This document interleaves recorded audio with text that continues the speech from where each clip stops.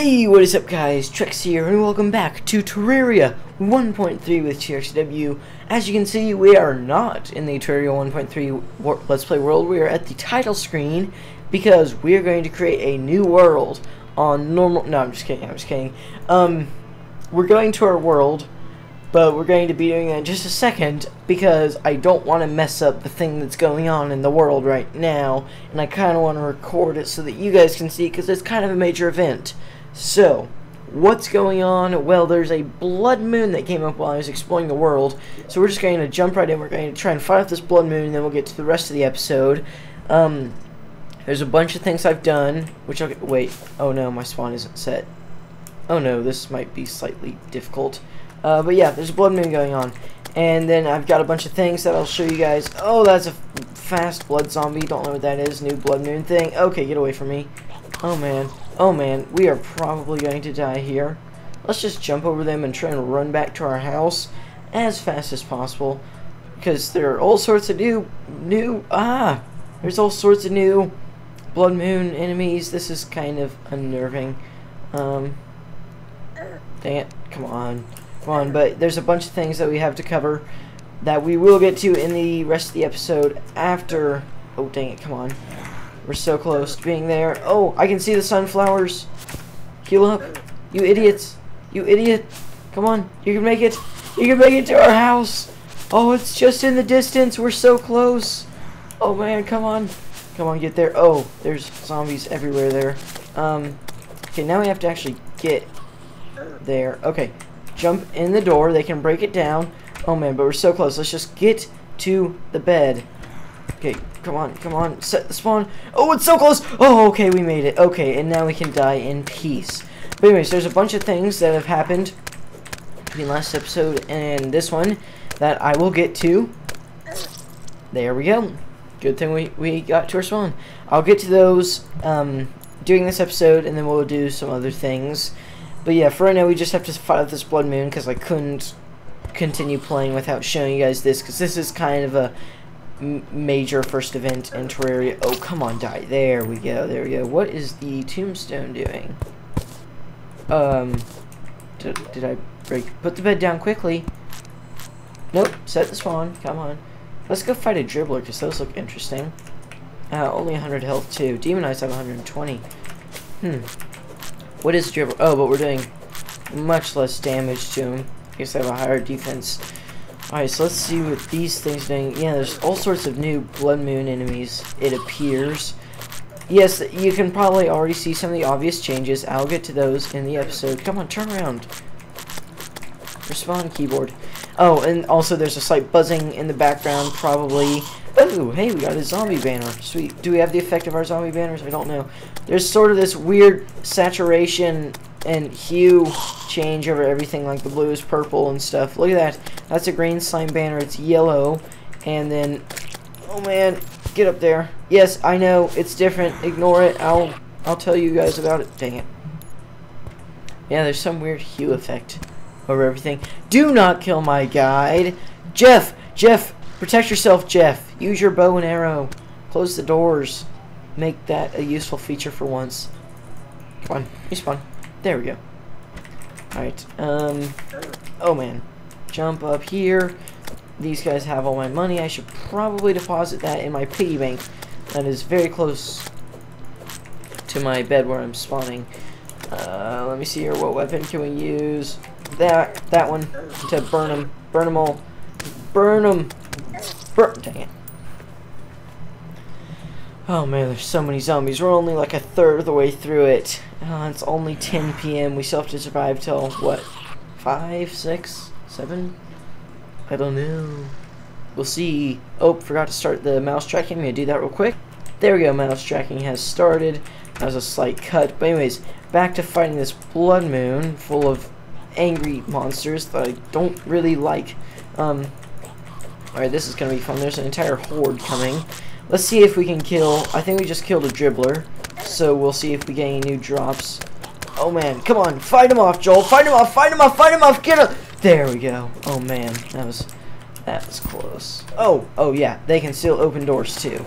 Thankfully, they can't open doors on expert mode by default. good guy Red. Come on, Jeff, fight back. Jeff, just let the professionals do it. Jeff, save me, Jeff. Jeff, you saved me the first night. It's my turn to save you. You're kind of useless, though. Jeff, can you open the door? Oh, man. Okay, we're gonna... Jeff, save me. Oh, thank you, Jeff. Okay, they can't get to us. So I'm just gonna fire a wand of... Oh, man. We created a zombie trap. Sweet. Look at that. Zombies can't do nothing. Oh, but they can jump. Oh, man. Jeff! Jeff, help! Jeff, help! Jeff! Dang it. I see how it is. Jeff, just flee into the night. Flee. We're halfway through the night. Oh, man. It's 12 a.m. Jeff, flee before you die. Go, Jeff. Jeff, go! Jeff, forget your children. Go, Jeff. At least we have a sword that can kill zombies and stuff. Man, these blood dribblers, they're interesting. Just fire a wand of sparking. Jeff, save me. Okay, we're just gonna fire with a musket that we got last episode into a crowd. Hey, we got a shackle. Jeff, no. Jeff. We lost Jeff. Jeff's gone. Jeff, our closest companion from the very first episode, who saved us in our first sacrilegious night. Oh, he's gone. We'll just have to kill infinite guides until we get Jeff back. And then we'll have to sacrifice him so that we can advance in the world. But that was planned anyways. I didn't actually want to kill Jeff yet. I kind of like Jeff. Jeff was a good guy. And now he's gone. He was murdered by a zombie. And he had AIDS. But more importantly, murdered by a zombie. Okay, these blood dribblers are interesting characters to say the least. I'm gonna need to go and talk to the nurse real quick. Hello, nurse. Yes, I know. New things. Don't question it. I'll get to it later. There we go. Alright, let's kill that demon eye. Wand of sparking. Fire into the crowd. Get it? Fire? Because it's a wand of sparking. Ha. Anyways, yo-yo to the rescue. Come on, bring it in. There we go. Yo-yos are cool, man. They do a lot of damage in quick succession. Oh, yeah. Get yo-yoed. Oh, come on. Dang it. Quick, hotkeys. Come on, kill it before it's too late. Kill it, get it. Oh, man, it's too late to... That one's dead. Okay, come on. We have much more to the episode than just this blood moon. It's going to be great. We'll get to it in a minute, though, because this is almost over. Where are you coming from? Oh, come on. Oh, kill that zombie before the other one gets here. Hey, we got a zombie arm. 12 melee damage. That does more than the cactus sword. I'm just going to equip this right now. Plus 9% speed. Dude! 12 damage, 4% critical strike, fast speed, average knockback, 10 damage, 7%. Yeah, we'll stick with... Oh man. Oh, I thought it was auto swinging for a second there. Come back here, dribblers. Come back. Yes, I know I just bounced off the wall. I'll get to it in the episode, guys. We just have to finish fighting this off first. Oh, but man, this has a shorter range. Dang it. Yeah, we might have to go back to the cactus sword for the range alone. But we will see. Come on, respawn. 71 silver. Oh my. Who took the rest of my silver? Come on, die. Oh man, this is doing so much damage though. We'll stick with this, but we will have to get into range. Come on, come at me. I dare you. Give me my silver. Do you have my silver, Mr. Dribbler? 100 health. I seem to be... yeah, the dribblers must have higher defense than the demon eyes. Because, yeah, he was carrying my silver. Oh, look at that. We've got over a gold. Get back here. I see you have some money. Give me my money back, you thief. How do you have more range than me? We have the same sword. Oh, man. Blood zombie. Okay. Do I have any recall potions on me? I do not. We're just gonna run for it. Try and get to our piggy bank. There we go. Let go there. There we go. And piggy bank. Where's all my money? Oh, because I'm clicking on the dresser. Oh gosh, that scared me for a second. Oh man, that really scared me. Oh yeah, dressers are storage spaces now. I remember. That's new. Oh, come on. Oh yeah, and we can change our clothes in the dresser. We made it! We made it! We survived! And we got an achievement, Bloodbath, for surviving a blood moon. Man, that was intense. Let's go heal that guy. I see he has some money. Yes, I know. Grappling hook. Dang it! I'll get to it in a second. But wow, we survived the blood moon. That was intense. So, now, on to the actual episode. There's been many a change, many an improvement. That took me several hours yesterday, and if I'd recorded it, it would have been long and boring, and it's for the best that I just did off camera. So, what all changed? Well, for one thing, accessories. I got climbing claws, and I got ice skates, and because I went exploring in an ice biome. I'll show you guys the map in a minute. And then I also got a grappling hook, because we were actually able to get a grappling hook for a while. I just forgot to. I just finally made it because I was going exploring. But yeah, that's a change. What else? Zombie arm. I think I'm going to go back to the cactus sword because of the size. But we'll keep this for now. We'll see. What else? Oh, I placed the banners down in my room. That's something I don't know if I showed you guys that last episode. And I placed a couple banners on the merchant's house. And I built this little house hanging off the edge of the tree that is sort of the desert-themed house because I had some bricks. And the arms dealer's living here for right now. We'll get to that, I promise. We'll get to it. So the arms dealer's living there. And then the painter just kind of moved in here just while I was doing stuff. So he's living there, and I'm going to try and clear him out, get him a different house, because I really like that house. I think that the Goblin Tinker or someone should live there. And what else? Let's just quick snag some stuff to nearby chests. I'll show you guys where all I went exploring now in just a second, after I put down this zombie banner. Menacing Shackle, plus 4% damage. Wild Shackle, plus 1% melee speed. I had another shackle. I think we're gonna go with the damage one because I think I have enough melee speed. Oh, got another radar. Don't know what to do with that though. Jake the guide. Hey, he's close enough to. There's just kind of a drippler right there as well. Potion stuff. You guys probably don't really care about. Oh, I killed another pinky and got some pink gel and some money. What else? Trying to think of everything. Oh, I made a clock so that we can tell the time. And I made this heavy crafting bench so that we can make stone slabs, which are a really cool stone block. And speaking of stone slabs, I'll show a picture of it right now. I made a logger's cabin. Oh, and it looks like Jake the guy's living in it, but right over here there's a logger's cabin, which I would show, except it's quite far away, and it's kind of a little outpost by these tall trees. Let's get Jake back. There, go live there. But yeah, there's a picture of that. It's also my Steam profile. But yeah, I'm pretty proud of it. We'll find it again in a future episode. And I'll show you guys where all I explored on the map real quick. So I explored, the furthest I had explored on this side was to this little desert cliff right here. I explored way past that, all the way just past this corruption. I found the dungeon. I didn't really do anything there. I wanted to say that. I found another living tree, but there wasn't any wand or anything in that. I found a meteorite, which we'll get to pretty soon.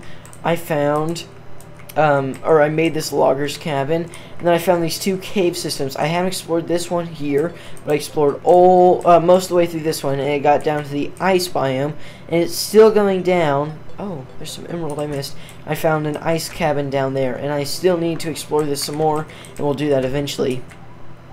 But yeah, it was just, that was many hours of exploring, that was. And then on this side, I explored past the corruption, right around here. We'll get to that. I found this little cave, and this is the furthest I've explored to the jungle, where I found the jungle.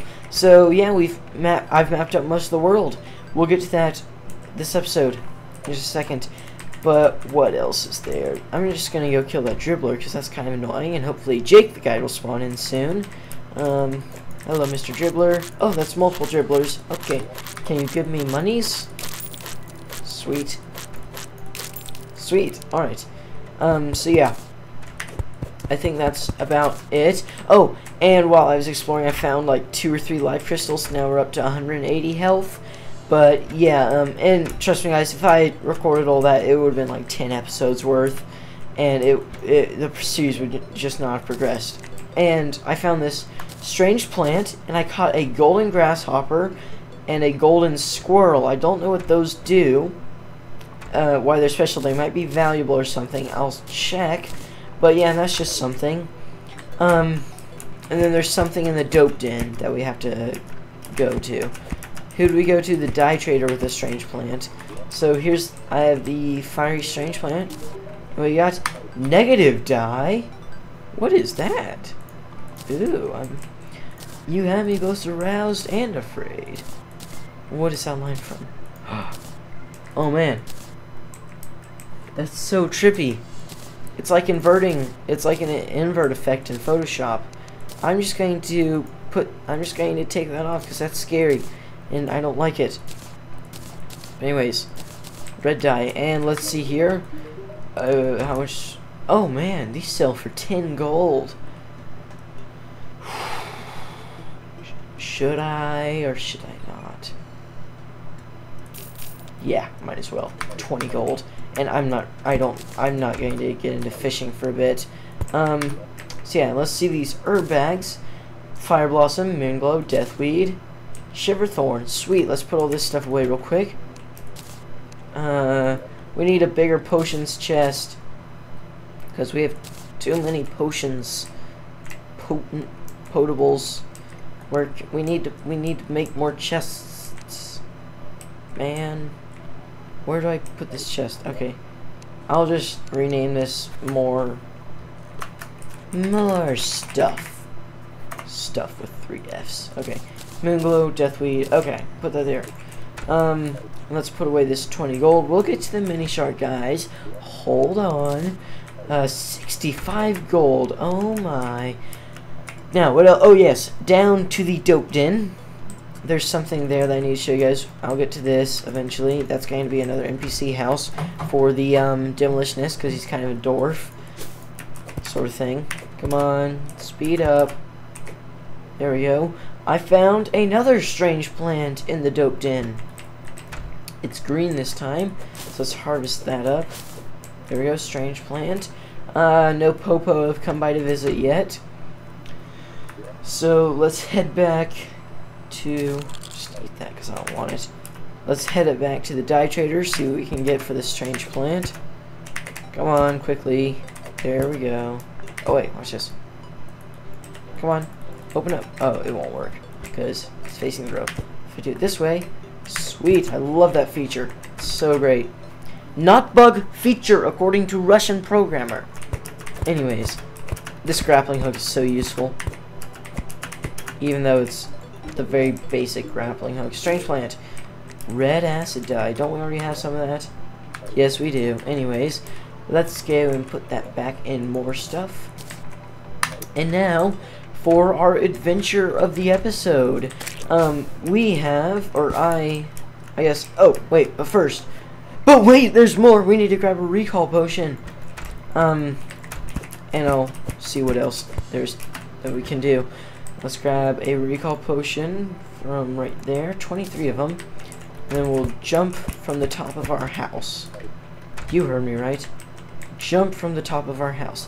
Because over here in the desert, along this way, I just happened to chance upon a little desert pyramid. Not the one that we found a couple episodes ago, but an entirely new one. So yeah, we have 2 pyramids in this world, which is rare, especially considering there were no pyramids in our previous Terraria world. That being Let's Play 1.2.